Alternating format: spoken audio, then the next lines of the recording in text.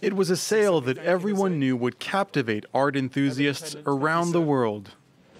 Lot number 12 is next, and we're very excited here, of course, to offer Frida Kahlo's 1949 self-portrait, Diego y Yo, Diego and I, the artist's final fully realized bust self-portrait and completed before her death in 1954.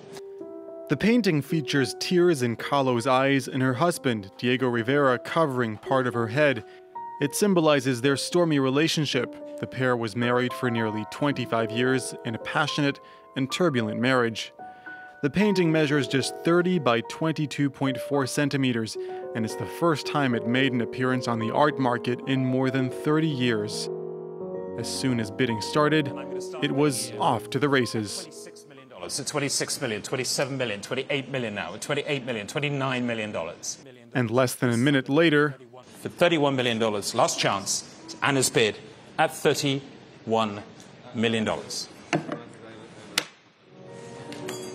The total cost of nearly $35 million, including fees, makes it the most expensive work of art by a Latin American artist ever sold at an auction.